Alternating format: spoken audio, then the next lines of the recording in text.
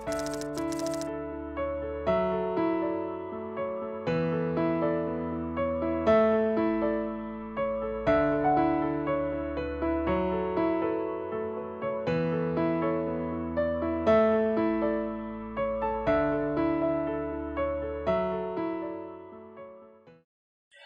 এখন যেটা জেনে নিব সেটা হচ্ছে এই যে দিনিশেক হলো, ডাবল ফার্টিলাইজেশন হলো, এটার ফলাফল কি, আমরা কি পাইলাম। আচ্ছা, তো তোমাদের বইতে দেখবা বা এটা পরীক্ষার জন্য খুব ইম্পর্টেন্ট, সেটা হচ্ছে যে নিষেকের পরবর্তীতে আসলে কি তৈরি হয়। ডিম্বক কি হয় জানো, বীজ হয়, তাই না? গর্ভাশয় এটা ফলে পরিণত হয়। এরকম অনেকগুলো পরিবর্তন আছে যে প্রত্যেকটা অংশ কোনটা কি তৈরি করে।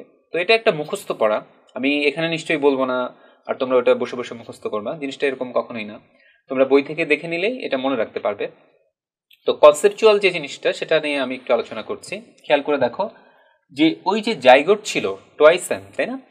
এই জাইগোটটা থেকে একটা সময় তৈরি হয় ভ্রূণ বা এমব্রায়ো, যেটা থেকে পরবর্তীতে উদ্ভিদ তৈরি হয়। ঠিক আছে, তো এই ভ্রূণ বা এমব্রায়ো বুঝতেই পারছো এটা ডিপ্লয়েড বা স্পোরোফাইট, এটাও আমরা বলতে পারি। তো এটার কি কি অংশ থাকে, অংশটা জাস্ট একটু দেখে নেওয়া আর কিছুই না। সেটা হচ্ছে নিচের দিকে যে অংশটা থাকে সেটা হচ্ছে ভ্রূণমূল, পরবর্তীতে এখান থেকে মূল তৈরি হয়, তোমরা জানো। ভ্রূণের অংশ মাঝের অংশটার নাম হচ্ছে ভ্রূণকাণ্ড, হ্যাঁ, পামিউল বলা হয়। আর উপরের দিকের অংশটা খুব ইম্পর্টেন্ট, তোমরা অনেক আগে থেকে পড়ে আসছো, একবীজপত্রী, দ্বিবীজপত্রী, মনোকটিলিডান্স, ডাইকটিলিডান্স, তাই না? তো এই যে কোন উদ্ভিদ একবীজপত্রী হবে, কোন উদ্ভিদ দ্বিবীজপত্রী হবে, এটা কিন্তু তার ভ্রূণ দেখেই বুঝে নেওয়া যায়। তো এখানে খেয়াল করে দেখো যে এখানে এই অংশগুলোকেই বলা হয় বীজপত্র, মানে বীজে যে পাতার মতো অংশ থাকে। খেয়াল করে দেখো এখানে বীজপত্র দুটো, তার মানে কি, এটা হচ্ছে দ্বিবীজপত্রী উদ্ভিদের একটা ভ্রূণের ছবি। এখন এখানে যদি বীজপত্র দুটো না হয়ে একটাও হতে পারতো, ধরো এরকম, তাহলে সেটাকে আমরা বলতাম একবীজপত্রী। তার মানে এই উদ্ভিদটা বড় হয়ে ওঠার অনেক আগে তুমি শুধুমাত্র ভ্রূণ দেখে বলে দিতে পারবা। খুব ইন্টারেস্টিং, তাই না, যে এটা কি একবীজপত্রী হবে নাকি দ্বিবীজপত্রী হবে। তাহলে দেখো একটা উদ্ভিদে তিনটা অংশ থাকে, মূল, কাণ্ড, পাতা।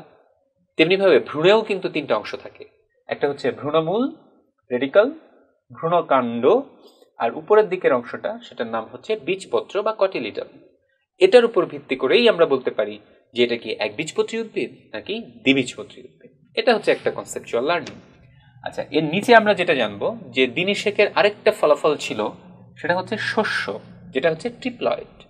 তো এই শস্যটা কেন ইম্পর্টেন্ট, সেটা হচ্ছে যে প্রত্যেকটা উদ্ভিদে যে বীজ তৈরি হয়, তোমরা জানো যে ডিম্বক থেকে বীজ তৈরি হয়, তাই না? তো প্রত্যেকটা বীজে শস্য নাও থাকতে পারে।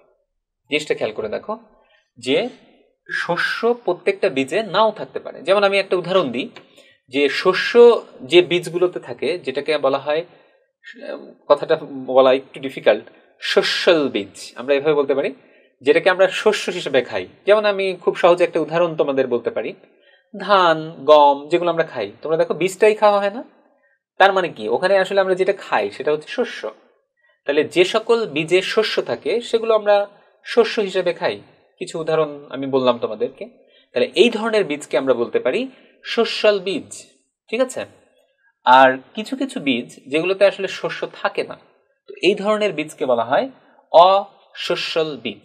ওকে, যেগুলোকে আমরা শস্য হিসেবে কখনোই খাই না।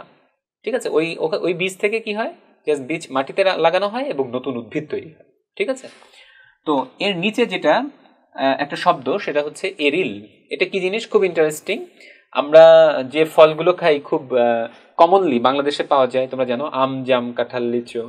তো এগুলোর মধ্যেই একটা এই ফলগুলোর একটা অংশ, মানে একটা ফলে এই অংশটা পাওয়া যায়, সেটার নাম হচ্ছে এরিল। তো তোমাদের একটা কোয়েরি করলাম, তোমাদের যাদের জানা আছে তারা একটু কমেন্ট করো যে এরিল আসলে এই যে আম, জাম, কাঁঠাল, লিচু বললাম, এর মধ্যে কোন ফলে এরিল অংশটা পাওয়া যায়। আচ্ছা, এরিল জিনিসটা কি আমি একটু বলি। সেটা হচ্ছে, তোমরা জানো যে ডিম্বকে ত্বক থাকে, তাই না?